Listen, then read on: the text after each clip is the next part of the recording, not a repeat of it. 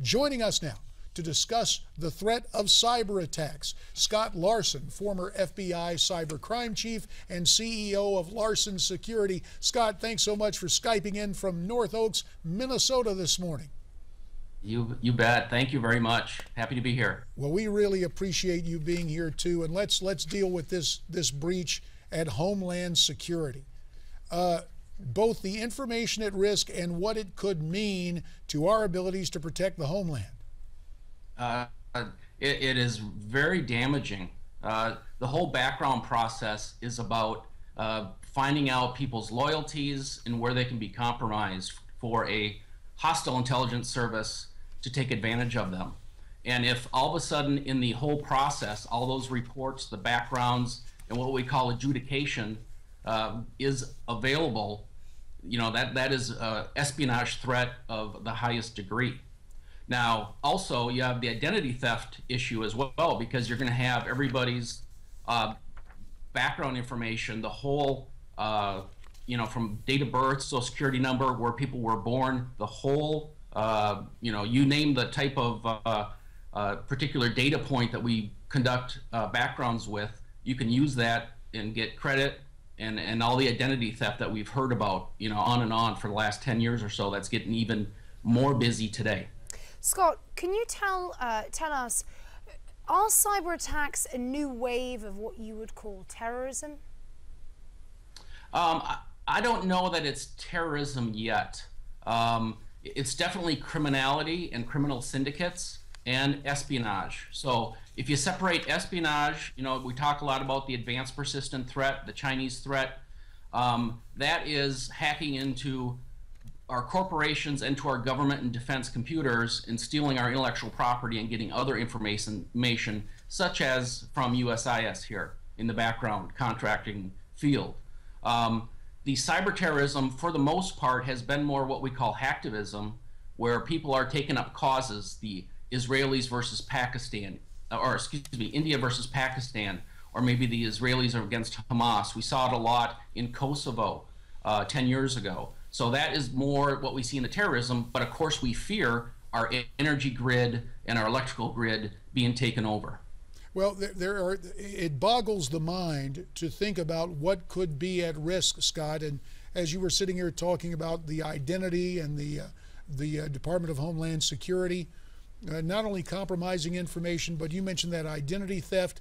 I'm not going to write a novel here because, after all, we've got some of your valuable time to ask questions, but you can see where this is heading. So, a real problem with state-sponsored cyber spying. Let's turn to the hacking prompted, we believe, by the Russian mob. Over 1 billion internet passwords. What is at risk in this situation, and what are they going to do with the information they've gotten? Wow. You know, of course, it depends on what they have. But if you can think of 1.2 billion passwords across the internet, and most of the internet still is the US, North America, and Europe, involved in e-commerce and our everyday lives, online banking.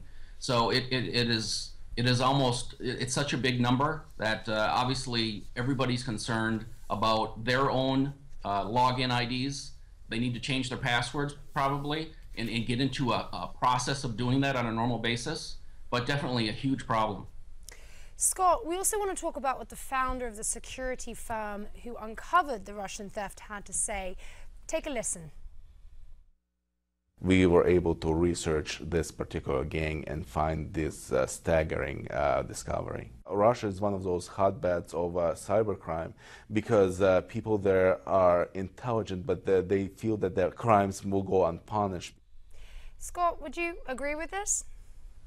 I do, to a certain extent. You know, after the fall of the Soviet Union, it wasn't illegal to hack in Russia. There weren't laws on the books. So when I was an FBI agent in 1990s, we had all sorts of problems. One of the first big hacks was Citibank back in around 1995. And then we started seeing security under the security guise of hacking companies and saying, I'll fix your company. In fact, former Mayor Bloomberg, when he was running Bloomberg, actually went over to London and we lured somebody over there.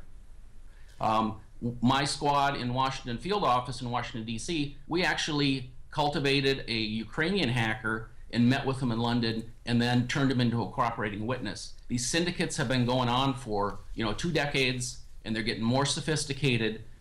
To couple that with us being much more online and interdependent in how we conduct our daily lives using our smartphones and the internet. Scott, only a couple of minutes remaining. You touched on this a minute ago, but I want to return to these threats that, well, in a sense, all of these things affect all of us, but especially our electric grid, its vulnerability. If you were looking at risks, does the grid go to the top of the list, or how would you prioritize the threats you see in terms of a possible cyber attack?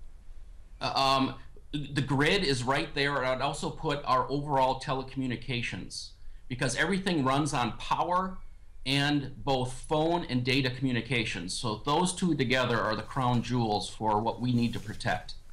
About a minute left. We heard a report that we are in danger of confronting a cyber Pearl Harbor. Have we done anything to counteract it? We've got a minute left to talk about that, Scott. We have. There's been a few things on a high level from the White House, the cyberspace security. We've gotten there, but having done this in the late 90s, it's amazing how we're kind of just going back to that time frame. We're kind of gone in a circle. So there's a little bit of more awareness, but it's still a lot of work to be done. Well, on that note, Scott Larson, we'll stop right there, have you back to talk about this in the not too distant future, and we really appreciate your insights, your experience, and your analysis of this situation. Thanks so much. All right, thank you very much. Scott Larson talking about the threat we confront via internet and cyber hackers. What are your thoughts on it? Why don't you tweet us your comments at Newsmax TV, #America's Forum. And our program will continue right after this.